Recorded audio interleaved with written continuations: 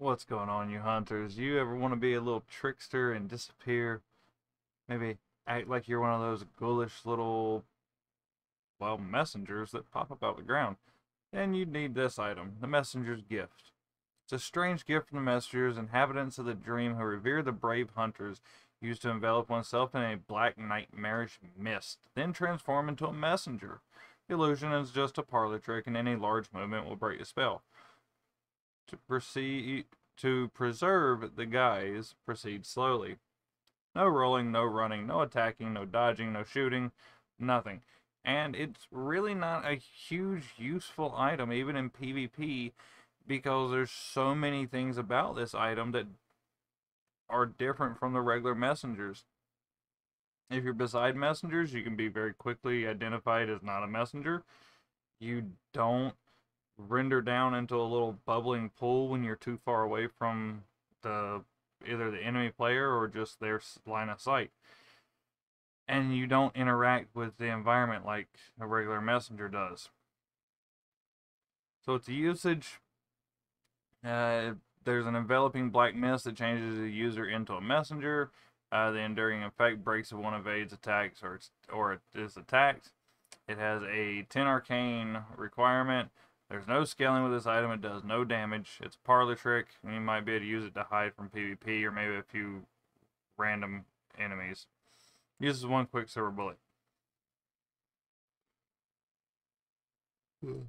And if you're really good and you know the terrain very well, you can technically use it to evade PvP invaders.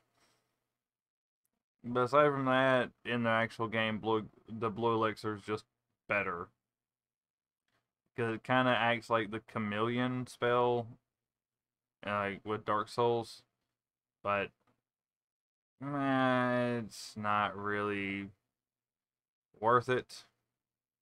So, it's not as good as chameleon. Let's hop over into the game. I'll show you it in game, and then we'll show you where and how to get this item. It's actually a pretty easy one. You just gotta run to it and avoid I think it's called a brain trust, the one that frenzies you. So, we're gonna go ahead and hop over here. Let's see here. This is the messenger's gift. As you can see, it is a 10 arcane requirement, no arcane scaling, unlimited use. It only uses one quicksilver bullet each time. This is what it looks like as an item description inside the game. This is what it does. So you see how those messengers there render down to the bubbling liquid, and they pop up when you get close to them? Well, if you use the messenger's gift, this is what you turn into.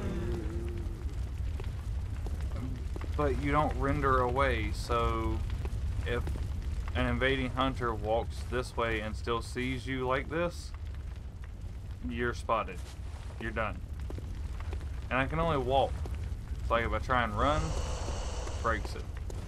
If I try and evade, it breaks it. If I try to attack, it breaks it. Now, don't get me wrong. Say if you're hiding around this corner, an invader comes, you can attack them real quick, or you can even charge an R2 kind of quickly with it. But the one that I always feel like it'd be most useful for is just pop out and shoot. Yes, I know, I just shot the doll in the face. But we're going to hop to the Nightmare Frontier and show you where to get this item. Again, it's a relatively easy one to get to. It is required for the Hunter's Tool trophy in Bloodborne. Why this item exists, really, I don't know. FromSoftware puts some weird stuff in their games. So here from Nightmare Frontier, we're going to go straight out of the starting cave. Turn left. We're going to backstab this silver beast here. Well, I just whipped it, but whatever. If you want to farm these guys, they do drop halfway decent blood gems for this portion of the game. They're not exquisite blood gems. And we're gonna come right here. And we're gonna take this silver beast out.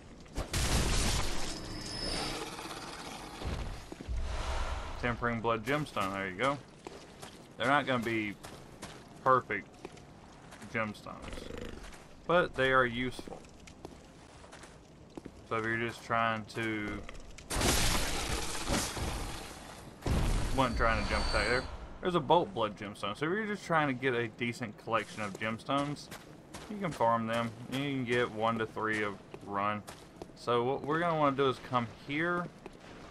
There is the big squid monster. We actually want him to actually come over this way a little bit so that we can drop and try and do a plunge attack and kill him. He can be quite the nuisance.